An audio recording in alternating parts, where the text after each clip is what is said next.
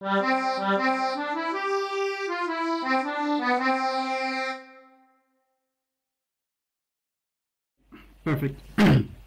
Well, good afternoon to everyone. We are Victoria, Christian, and Patrice, three students from Santiago de Compostela. And today we're going to talk about the project that we want to present in this metaverse.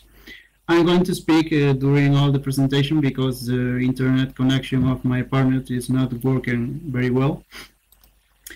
We have decided to choose a company that we have in Spain, specifically in Santiago de Compostela, the city where we are studying. Named it is an organization which activity is based on transformation of solid wood in lots of different things that they make with it, like, for example, decking, facades, walls, furniture.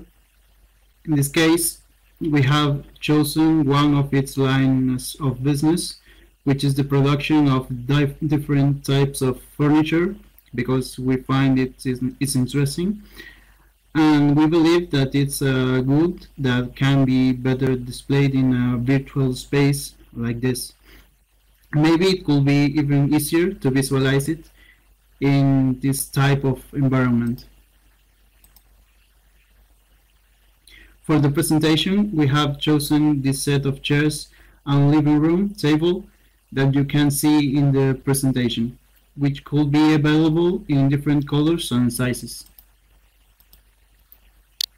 We think that these objects could be used to place them in the space within the metaverse, and that users can see and test them in similar spaces to that we have in real life, to get a clear idea of how they will look in our living rooms, or it doesn't matter where we want to place them.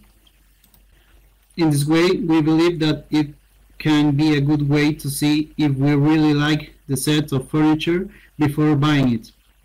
And it could be like a kind of visualizer, but in which you can interact, easily change the environment, and even try the furniture if you want.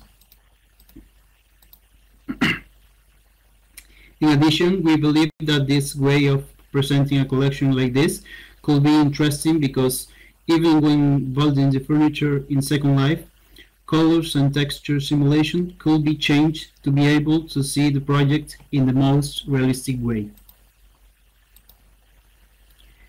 We know that this technology is still in constant development, but with a long way to go before becoming a space of global use. Anyway, with our project, we want to get customers to see the products that we offer them in real life in this space. Another option would be to put on sale the products within the metaverse, so those who wish to buy them can enjoy them here.